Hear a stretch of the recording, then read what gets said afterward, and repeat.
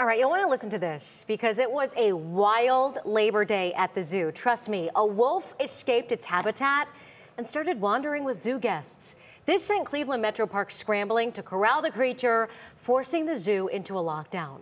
January Keaton is here with more. January, I'm sure this was really scary for a lot of people there. Yeah, you know, it's not every day, Laura, that you just see a random wolf roaming around a zoo without it being enclosed somehow. But today, that's just what visitors saw. Listen to this. A Mexican gray wolf somehow got out of the wolf habitat today and decided to take a little stroll around zoo grounds.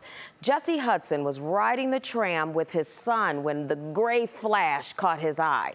He was able to snap a picture right there of the 4-year-old female wolf. Her name is Sarah.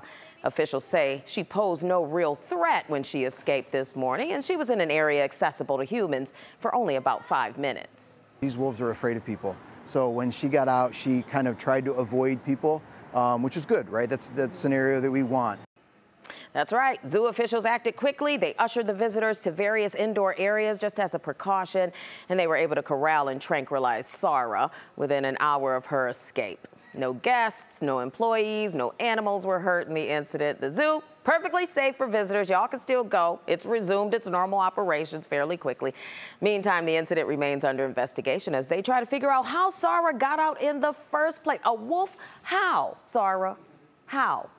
Yeah, I think that's the big question. I've been to that exhibit many times. I'd be running. Yeah. Isabel and I were saying maybe into a bathroom or something. But the good news is, like you said, no one was hurt, no one was harmed, and she's back where she belongs. I can tell this story with a smile only because it ended well. Totally agree with you. Yes. January, thanks so much.